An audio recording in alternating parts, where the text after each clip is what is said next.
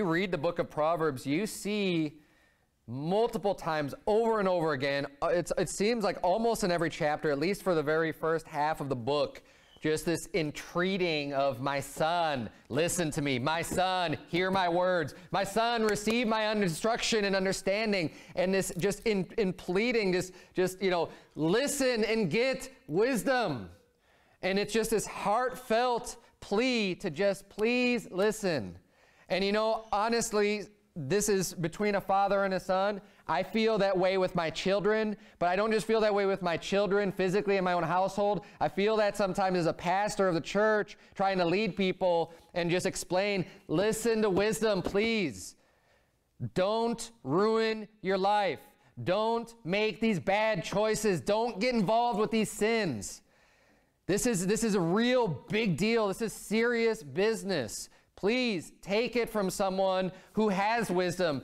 Take it from the Bible itself. Take it from people who have experience. Take it from your elders. Please listen to what the Bible's saying here, and don't just let it go in one ear and out the other. Don't just blow it off. Don't just think that, oh yeah, whatever, I can deal with it. Okay, don't have that attitude. Please. This is extremely important. That's why he starts off chapter 5 saying, my son, attend unto my wisdom and bow thine ear to my understanding. You know, in order to receive wisdom, in order to receive instruction, you need to be humble. Amen. Pride is going to lead you into sin every single time. You think, oh no, that can't happen to me. Oh, I'm too good. I'm too high above that. Let him that standeth take heed lest he fall. If you're going to receive real instruction from God's word, you need to be humble, which is why he says, bow your ear. Okay, lower yourself a little bit and receive some instruction, receive some wisdom and some understanding. The topic I'm preaching on this morning is fornication. Fleeing fornication. Possess your vessel in honor. We have in the book of Proverbs lots of wisdom, right? Lots of real basic truths in this life that if you could just memorize and just live by the Proverbs, you're going to do very, very well because it's very simple truths. But you know what you're going to find repeated over and over and over again in the book of Proverbs itself is this subject of adultery, fornication, the strange woman. This is repeated multiple times. And in fact, you know, Proverbs is kind of known for having all of these different nuggets of wisdom. You can read chapters and it's just like sometimes seemingly unconnected, just truths just kind of thrown out there. Every verse, every other verse, you're hearing all these different things. Chapter 5 in its entirety is just dealing with this one thing.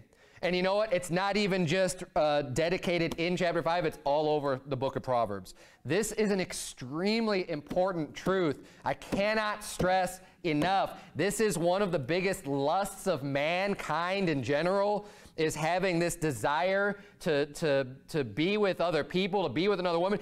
And look, I'm preaching primarily on fornication, but apply this to adultery. Okay, don't just think as a preacher on fornication, well, so I'm already married. You know, yeah, it's adultery. No, it's even worse. So everything that I preach on regarding fornication before marriage, it's even worse to do these things after you're married. That's right.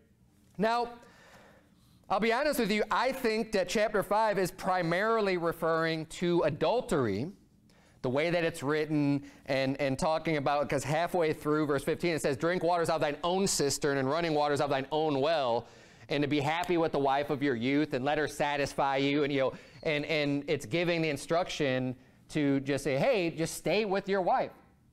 Okay, you don't need to be going around anyone else. But you know what? This applies also to fornication too, because hey, if you want to have that relationship, if you want to be physical with someone, then let it be with your wife. And if you're not married, get married first before you start having this type of a relationship with someone, because that's the only right way, is to let it be with the wife and not with some stranger. And see, when it says stranger there, the word stranger could be used to mean, you know, foreigner, but ultimately what it is someone who you don't know. Right? If you think about a foreigner in general, it's just, I mean, they're a visitor, they're coming from somewhere else, you don't really know them, as opposed to someone who lives around you and you know real well. A stranger is just someone that's not really known unto you. Now, if you're married, your husband, your wife, you can know that person. You live with them. You're real in close proximity. That's someone who's well known unto you. Other people is a stranger to you. Now, and see, it doesn't have to be like from another country, right? It doesn't have to be like, oh, it's only talking about people from other countries. It could be strangers, just other people that you don't know. I mean, it could be, you know, your neighbor is a stranger to you in this regard when it comes to having this type of contact with a person. When the Bible's referring to the strange woman, it's just talking about unless they're your wife, that's a strange woman unto you. Right.